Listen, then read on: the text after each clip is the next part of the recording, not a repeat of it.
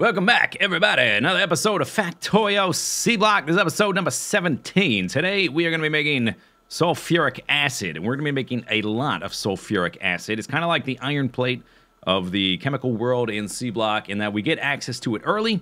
We needed it initially just to melt the slag to make our iron plates and copper plates when we first started. But in the end game, just like iron, it is needed damn near everywhere. So I've been trying to think of a system on how to produce it and also how to distribute it that's going to make sense for the base that we're building. And what we're going to do, we're going to use this thing, the barreling pump, which is added in Angel's Refining. And it is just like in vanilla when you barrel up something in an assembly machine, only it's much faster.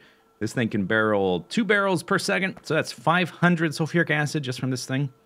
And what we're going to do, we're going to put those barrels on a belt on our main bus, and it's going to run through our base, just like any of our other vital materials.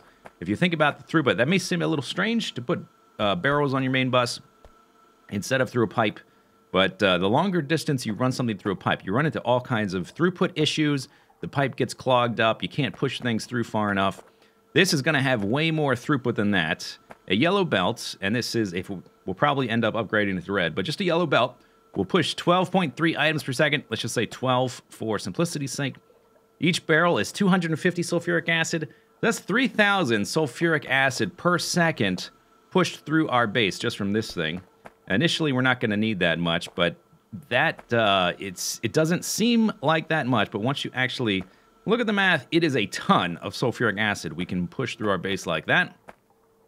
And we need it in all kinds of places. The place we're going to deliver it today, where we need it right now, is down here to produce our copper ingots. We need sulfuric acid for that, and that will help supplement our copper production, which will help us make more machines faster to help us expand into this next phase much faster.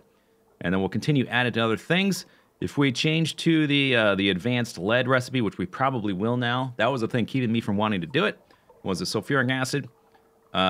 We can now make the lead ingots like that. We will need sulfuric acid to get these crystals here, these steatite or sapphirite. I can't remember which blue that one is.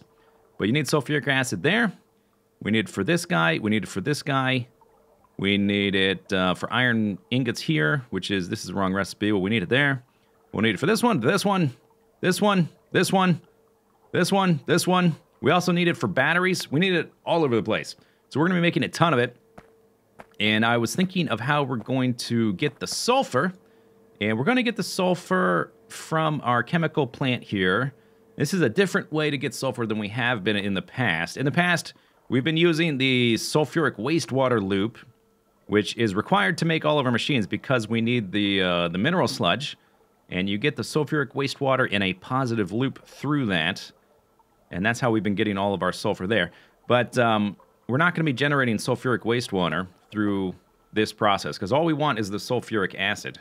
And while this does generate a net positive amount of sulfuric acid, it's really not efficient. It's designed to produce mineral sludge. It's not designed to produce sulfuric acid. So we want sulfuric acid as a thing. So we're going to use, let's see, where are we? This process, which is what we've already been using. We are making sulfuric acid from sulfur dioxide gas and purified water. The sulfur dioxide gas is getting made from sulfur and oxygen gas. These two are the same. But the new sulfur process is this. We are making it from hydrogen sulfide gas. And this is kind of a... these two recipes are kind of hidden. If you look through them in the tech tree or in NEI, it looks like you haven't researched them, but they've been enabled especially for the Modpack. It's a little bit weird and it kind of confusing at first. We're going to make it like this. We need hydrogen sulfide gas. We're going to get it through this process from the advanced chemical plant. We're going to be doing it by cracking coal into coke. We're also going to get, as a byproduct, benzene and methane. And for now, we're going to just get rid of those two things. I'll probably store a bit just in case we need some here and there. And if we need some later, we'll be processing it and we can stop burning it off and start using it. But we're going to get our... Let's see, where were we? Hydrogen sulfide gas from this guy. And we're going to put this plant here. This is where all of our coal is being produced. And this is also where our coke is being produced as well. And since all that stuff's being produced right here, I figure we put this right here. And we might just entirely supplant this process of making coke, which is taking the coal, crushing it into crushed coal, and then smelting it into coke. Because now we're going to be getting a lot of coke from this process, and we're also getting coke from... we're also cracking our coal into coke to get our naphtha and mineral oil, all this stuff. We'll see. We'll see how that works out. Now, the one big decision to make is how are we getting oxygen? Because we're going to need oxygen for this guy. This guy needs oxygen to make sulfur dioxide gas. We need oxygen for this guy to make sulfur.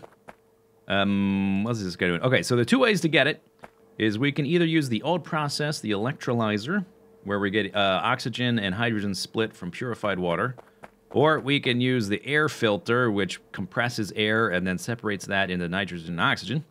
And I looked at it. Here's the different things we need for our current needs, just to basically to support the copper production we're going to need. Just to support the copper production, and the copper production does not just include this. I'm including the basically triple this amount because this is only 1/3 of our total copper we're going to need. So just to support the amount of copper we need, we either need 7 electrolyzer Mark IIIs and 3 hydro plants making purified water to support these guys, or we need 16 air filters and 5 chemical plants. And I actually looked at it. They look like about the same size. This one is slightly smaller, and you might think that it uses more power because these things pull 400 megawatts a piece. 7 times 400, 2800 plus 750 is 3500. I just put down lights to let me remember the number. 3.5 megawatts for this part.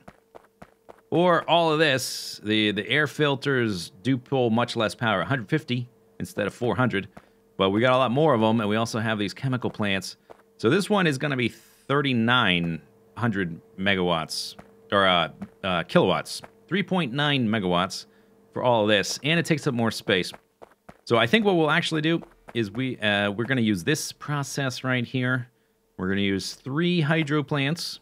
And what we'll probably do, we want this to be able to scale up, so I'm going to try to make this in 1 unit, and then next time we need sulfuric acid, I'll just probably double it up or something like that.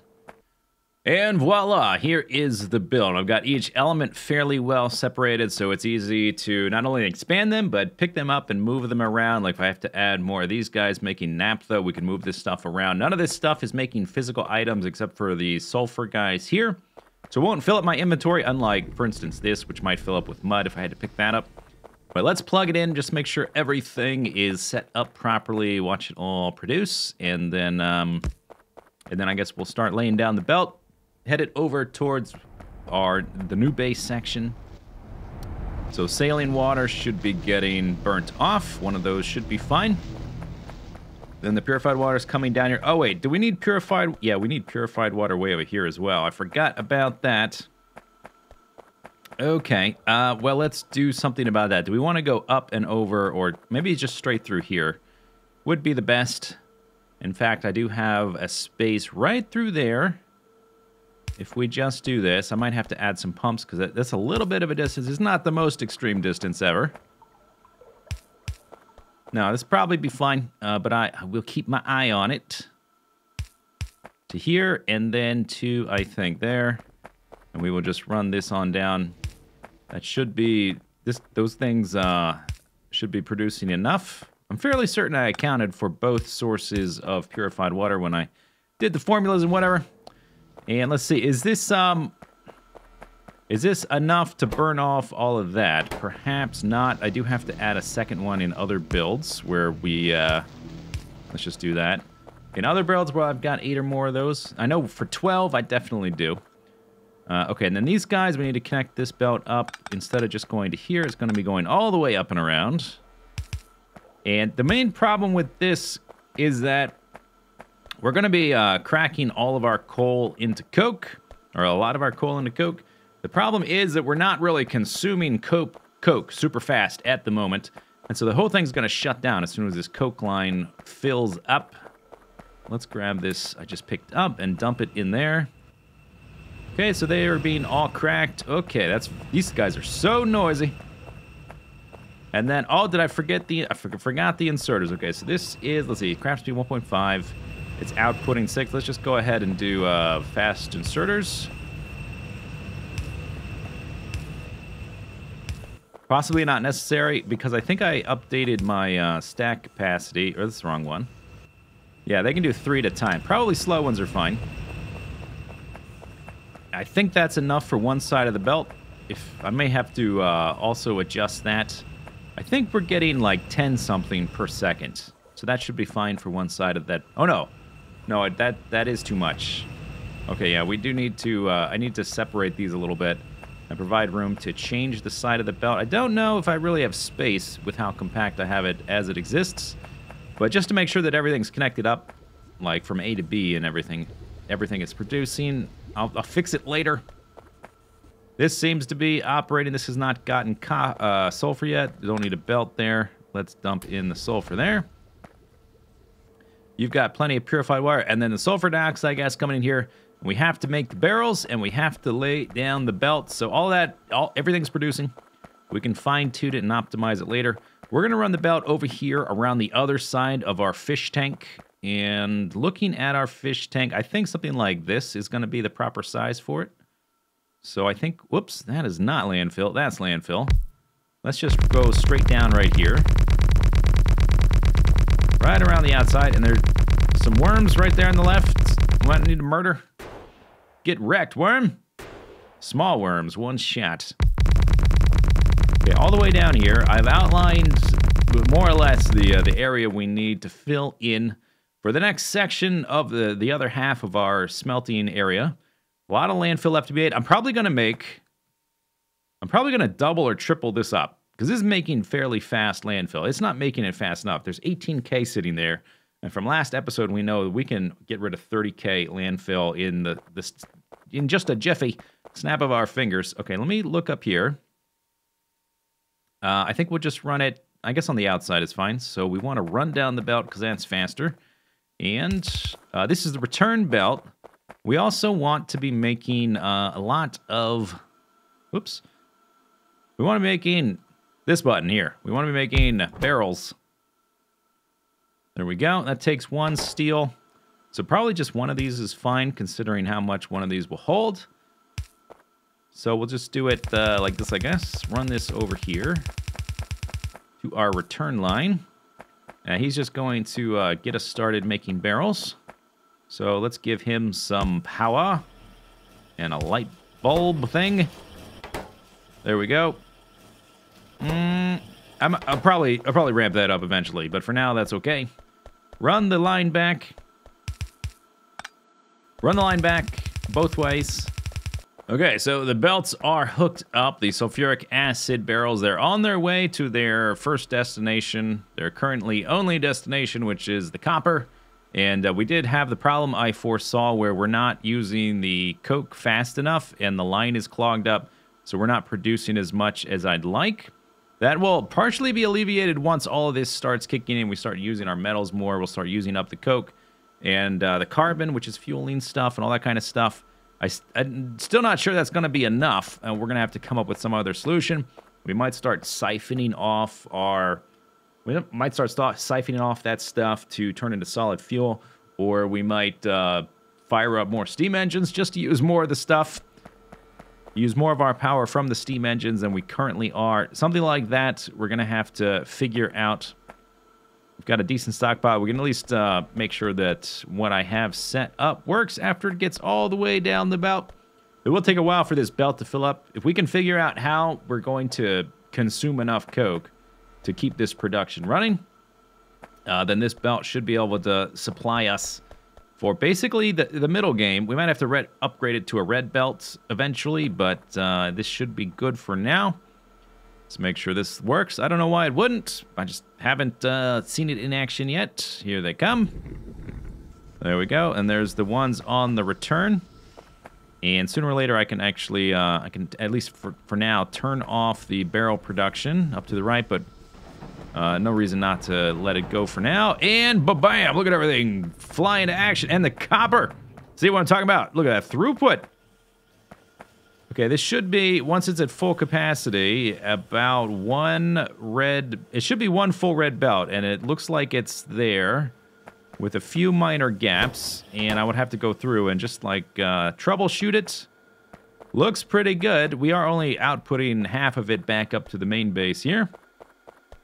But half of a red belt is one yellow belt, and that's way more throughput than we had before. This should massively... Let's go follow it up here. This should massively speed things up. And we might just put a few more band-aids on our current smelting layout. Okay, let me let the... Here, tell you what. Let's actually... let's ride this mind-blowing thing. This transportation system back up here. Is this faster than the... This is exactly the same speed as that red belt, actually. Now that I think about it.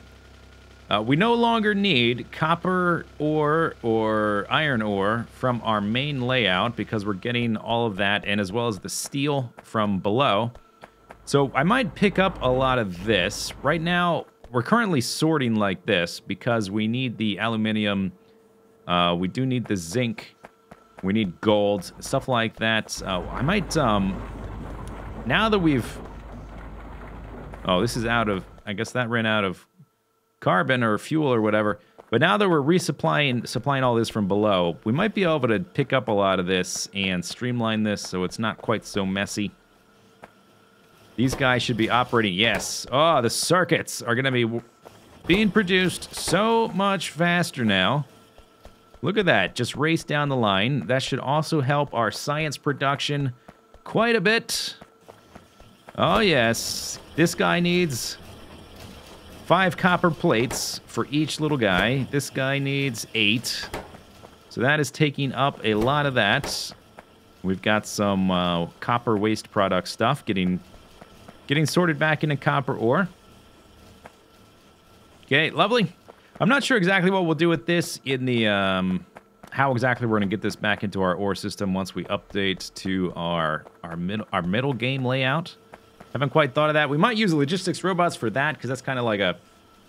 They can handle that kind of thing. They can handle small amounts of throughput over very long distances until we get their speed up way higher. Oh, yes. Look at the science go. It's amazing.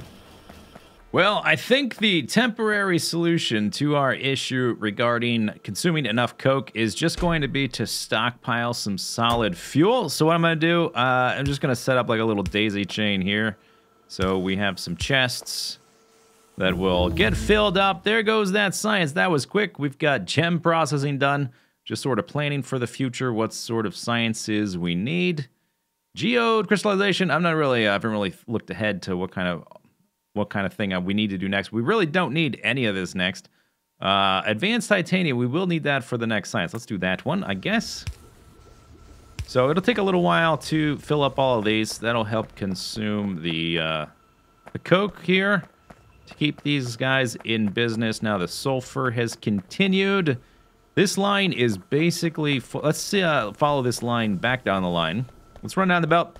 Let's see how far down the barrels have reached. We might be able to turn off our barrel producer for the moment. Eventually, we'll need to fill both sides of the belt, but that's a lot of barrels right now. Yeah, looks like we have enough. They're being produced right here. Well, we would like them more or less filled. Maybe I'll wait until they fill up the rest of the belt, so I'll just keep that the way it is for now. We still need to rebuild our coolant area. But it seems like this area is producing very quickly. Now it's time to grab a bunch of landfill, try to fill this in, and probably double or triple or quadruple up our landfill production. All right, so that amount of landfill is clearly not going to be adequate, so we're going to triple up our production here with just a few blueprint drops. There's one. And then we will space out. This substation needs to go, and I think that one right there is fine. Yeah, ploppity drop. Ploppity drop. Ploppity drop, get to work, robots. Okay, so I should have enough in my inventory for them to put down all of that stuff. I put down the amount they had stored up, and there's this weird thing that happens with the grass when you drive around. It sort of connects to itself and grows as you connect up the normal default landfill. The other stuff doesn't do that, so we end up with these weird drawings on the ground, which is further making my landfill production like this weird avant-garde art thing. It looks like an alien proboscis or something. I'm not sure. We're going to fill in the rest of this, kill the remaining aliens, and now that we're producing more materials, we're going to ramp up the layout of all of this stuff next episode and probably clean up our old base just a bit.